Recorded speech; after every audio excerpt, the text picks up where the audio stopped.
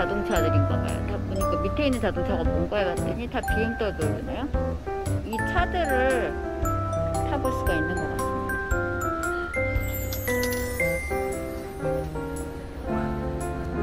이 차들을 타고 저렇게 달리는 건가봐요. 피자가 나와야 될 것 같아요. 그냥 일반 빵도 있으니까 애들 이따가 오면 저거 뭐지? 저런 거 빵 먹이만 하면 좋아할 것 같은데? 그냥 미끄러져서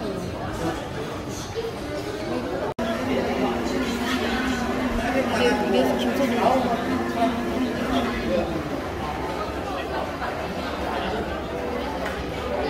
모자이크 별로 안 예쁘기 때문에 안 맞아. 자체.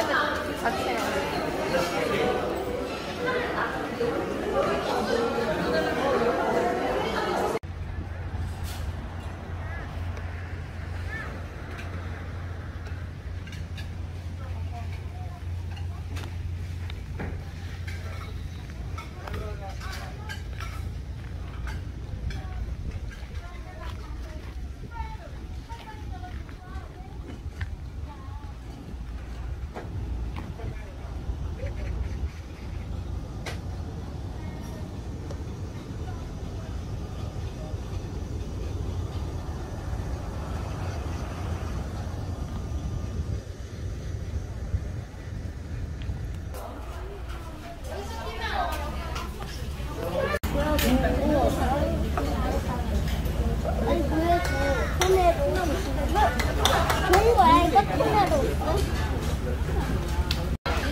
살아있는 옥토퍼스 기간태우기. 살아있는 거예요? 아니야, 익었어. 근데 아직 움직인다 좀. 죽었는데 왜 움직이지?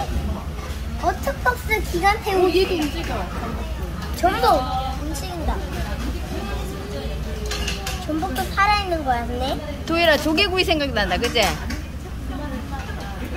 조개. 도일 조심해. 전복 뜨거워. 잘 먹어, 조개 좋아해. 다 부셔버릴 거야. 여기는 그 쓰레기. 화났다. 우려 자른 거야? 잘랐나? 아, 몰라.